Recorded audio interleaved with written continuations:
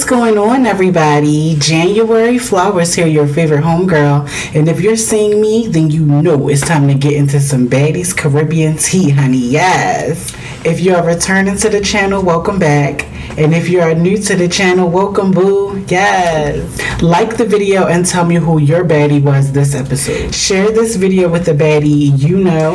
And subscribe to the channel so that you never miss out on a video from your homegirl January. Now let's get into this tea. So as the episode begins, we see the continuation of Bianca versus Sapphire. Now ultimately, I'm going to go ahead and get this one to Sapphire, even though Bianca did get her wig and did flush it down the toilet and urinated on the wig too. I did see Sapphire connecting more, so I am going to give this one to Sapphire because I did see her connecting more than I did with Bianca. Now, after they separated them, they managed to get Sapphire and Bianca to separate. The girls went into the back room to talk to Bianca, right? And of course, Mariah Lynn and Tasiki were amongst the girls who went back there. Now, side note to Tasiki, I thought this was strange that you went and fished for Sapphire's wig out of Bianca's urination samples. I don't know what's going on with the girls this season, but they have this blind allegiance with Sapphire. I don't know if she did their taxes for him. I don't know what happened. But from last season to this one, it's been a switcheroo or two. These girls are going off. She put her hand in urinated drenched waters to get Sapphire's wig out. And then when she realized what was in there, Tasiki dropped the wig back in. Now my thing is this. If you put your hand in the toilet, what do you expect to find? Y'all answer it. Exactly. That's what I'm talking about. Like, so how could you not think, you know what I'm saying? So we cut to Mariah, and Mariah Lynn goes out into the living room, right? She's talking to all the girls and stuff. She's talking about, yeah, because, you know, I'm cool with Sapphire and Bianca. I just came back from checking on with Bianca, and I'm trying to let her know that I'm cool with both of y'all. So Jela asks Mariah, she was like, so you didn't know about her running up? Mariah was like, no, I didn't know she was going to do that. No, this is also new to me. No, whole time I know Mariah lying. And I feel like Jela knows she lying. I feel like more people feel like she lying. You lying, sis. This your closest homegirl on cast. And she didn't tell you she was going to run up on Sapphire for you for what happened last season. You're lying, Jack. You know what I'm saying? And the only reason you lying, Jack, is because somebody let you get away with it before, Pooh. Don't let her get away with it this time, y'all. Please gather her. But as far as right now, Mariah has successfully duped the cast into believing that Bianca's running up, and the reason Bianca's running up is for Mariah, but Mariah didn't know she was going to run. You see what I'm saying? Like, it's real confusing. Y'all see what I'm saying? Let's move on to a better situation. So after that situation, we meet three of the latest girls this season. We meet Dia, Slim 2, and Tinka.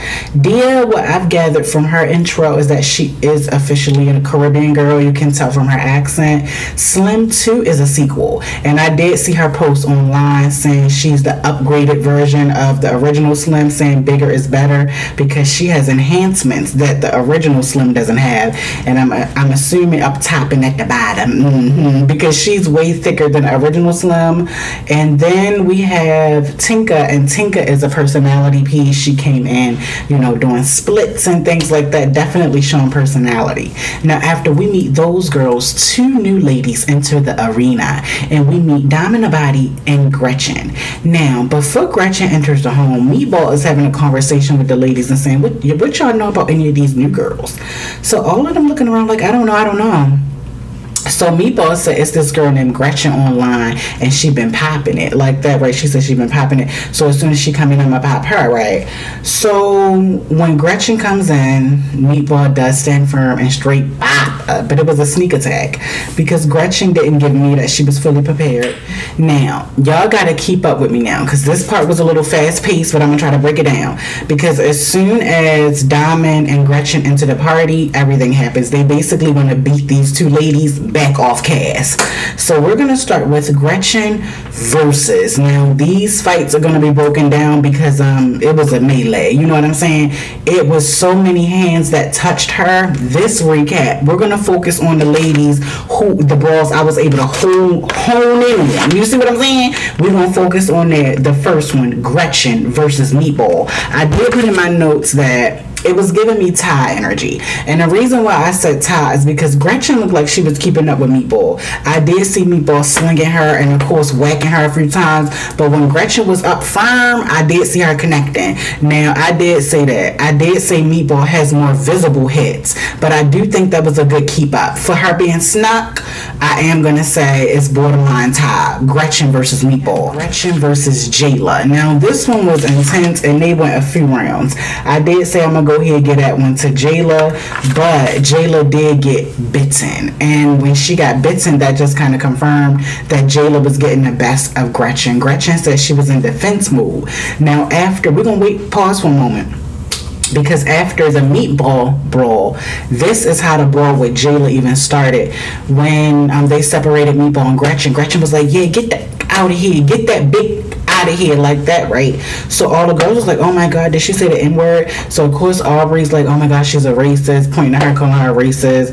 That's when Gretchen was like, I'm Puerto Rican, trying to say it right. No one's hearing her. Jela said, but you're not black, so don't say it, like that. And that's when Gretchen was like to one of the twins, she was like, and I don't give up, to one of the twins, yelling in their face. So Jela being a show off, that's how she swung and her and Gretchen got into it. Slim 2, we're gonna talk about that because she sneaks Gretchen. She snuck her all night, and to me Slim 2 didn't get any points. I think Slim 2 and Dia were just trying to get into the mix of something because they were told to come in the house and stand on business, obviously. Slim 2, not a good look. When you bopped her in there with everyone else, cool, but when you bopped her in the doorway, I felt like you were doing too much. You said you don't want to hear her apology. You said, why are they even letting her talk? We can say the same for you, sis. She had a reason to talk. They literally just asked her a question. It's not looking good, sis. Now, Dia, I gotta bring you to the table, my good sis. Dia looks scared. Can we talk about it? Dia, are you scared, sis? Because Dia looks scared. I do think Dia only ran up because she was told to. That's what it's giving me. Dia ended up wigless. Like, as far as Gretchen versus Slim 2, mid, it was sneaking all the time. They really didn't get a fair one. Gretchen versus Dia, I'm gonna go ahead and say that was mid too, because both of them swung, but Gretchen kind of snatched that wig about Dia. It wasn't really impressive, but I did respect that Gretchen stood ground and she tried to explain to them what was going on. Scotty, to me, was taking more control of that situation than Natalie was, because Scotty was trying to understand where she was coming from and explain to her why the girls will never listen to her. She told her to stop apologizing, the girls won't hear it. She said it's only two things these girls understand.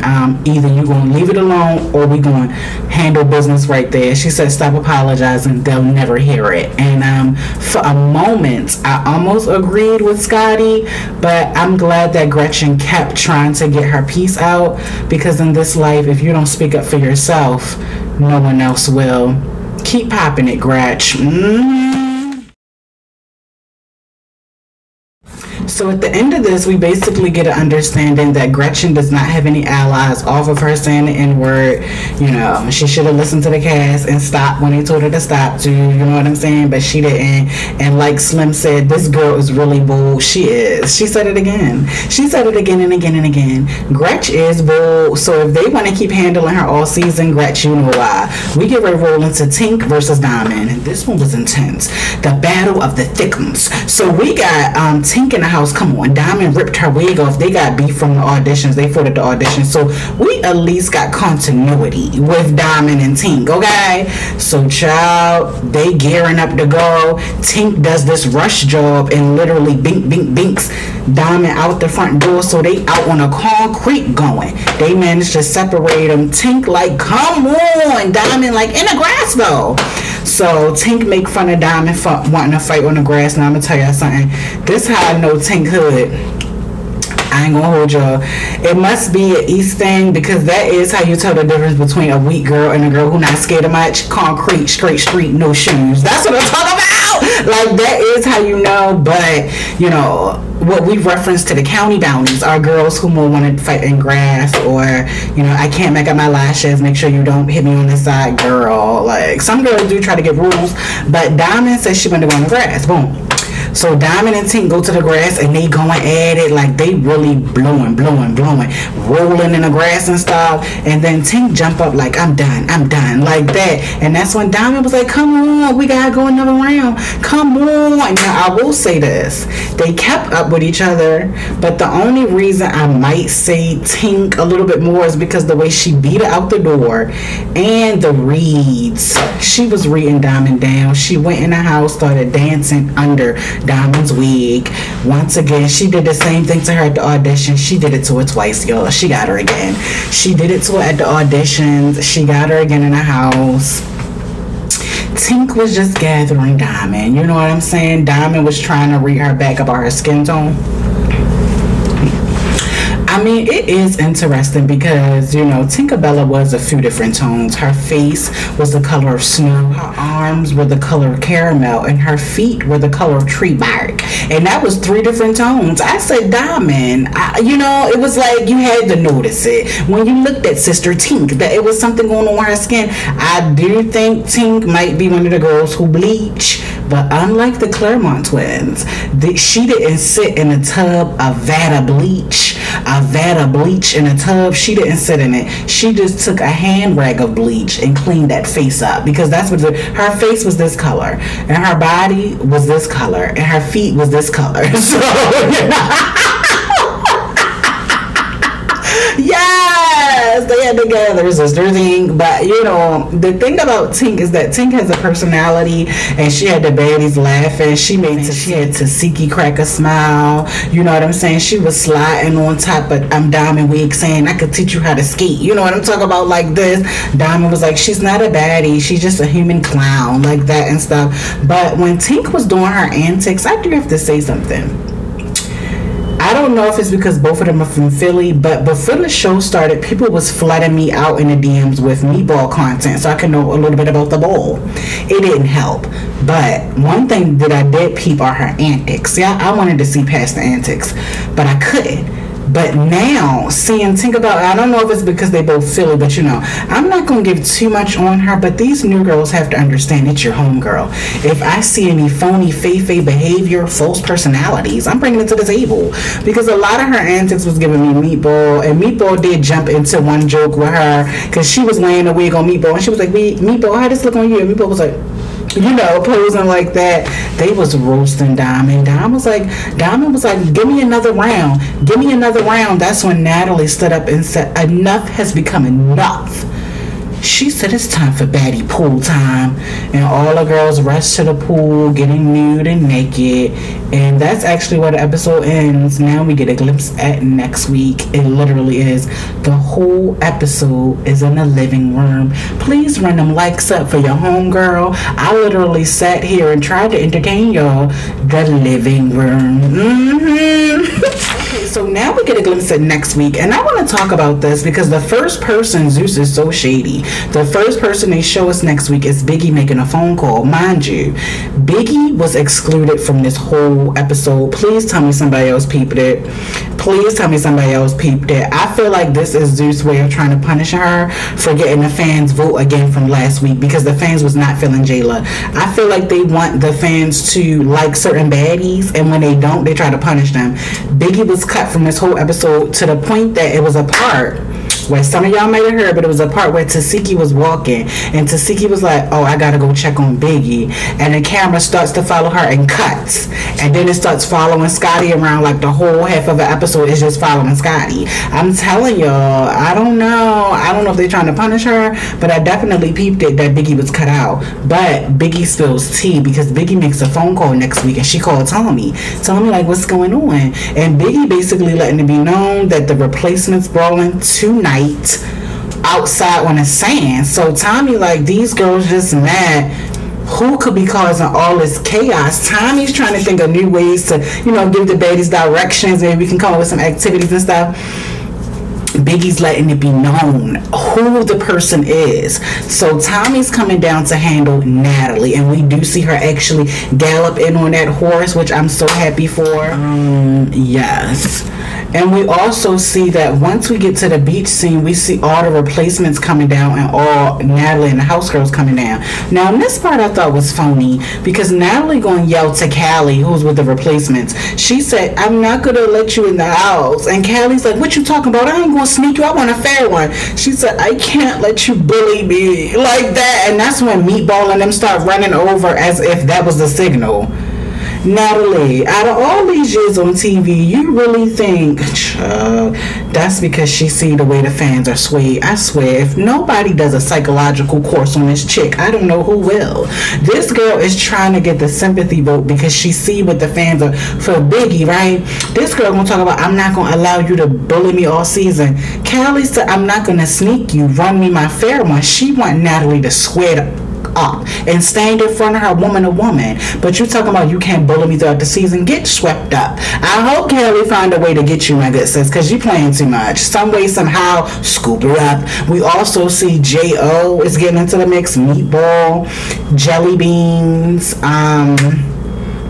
Callie is getting into it with Jelly Beans. I don't even know why they have beef. I think Natalie is telling them, like, if you want a spot in the house, take her out. Take her out. Like that, I'm telling you, it's all Natalie. Towards the end of the episode, we see Tommie riding up on a horse, and we know that next week is going to be Tommie versus Natalie, which I'm looking forward to. She has to be stopped. You know, getting these girls to brawl. What you should do is just let all the girls live together amongst each other no matter what. You know, if you are the one who everyone wants to handle, get beat every day. Run them views up. You know what I'm saying? Natalie is a businesswoman. Run them views up. You know what I'm talking about, me?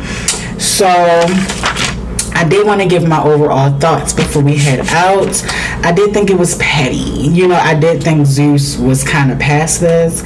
And when I say past this, I mean setting it up as if it's going to be more than, you know, what they did with episode 1 and 2 was given, okay, it's a new direction. This episode, the whole scene in the living room, definitely could have gave us something else. Out of all the new girls, I have to say Tink and Diamond are the only ones that displayed get to know me personality. Tink, I would definitely want to get to know.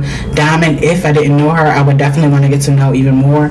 Everyone else, lackluster tease. It was no introduction. It was nothing that would make me want to dig further. You know what I'm saying? Once again, this has been their intro. I'm glad Tommie is returning. I'm glad that we are having girls on a series that are not, you know, just automatically always going to agree with Natalie. Thank God, you know? And I have to say, Jela, it sounds so familiar. At the end of the episode, we hear her yell at Gretchen's face, I will brawl you every day. Gretchen took a bite out of Jela, rightfully so. Aubrey was scared, talking about she thinks she's going to be Gretchen's next meal. Aubrey, Gretchen doesn't consume plastic. So I think you're good, sis. Now, as far as everything else, I said, Jela, it sounds familiar. You just told Biggie you were going to brawl her every day for the scratch on your face. Now you're going to brawl Gretchen every day for saying the N-word. Jela, it's giving see-through, sis. But you know what I'm saying? The fans are loving you for it. So keep doing what you're doing. Keep doing what you're doing. Yes. But you guys let me know what you thought about this episode. Who stood out to you? If I had to say someone who stood grounds, I'm going to give it to Diamond. Even though I think Diamond, you know, could have done way better. I've seen her do way better, but they interrupt Diamond too much. On Now That's TV, they don't interrupt Diamond that much. She can sweep. Over here, they doing too much, and they have favorites, and it shows. They let Jela go a lot of rounds with that girl, and Jela was handling her. Gretchen was not. Gretchen was walking around like a loose noodle in that house, yo. I'm telling you, that girl wasn't time enough. She wasn't time enough, but one thing about her, her spirit is bigger than her, because she kept saying the one thing that was triggering all them people. Why wouldn't you stop, sis?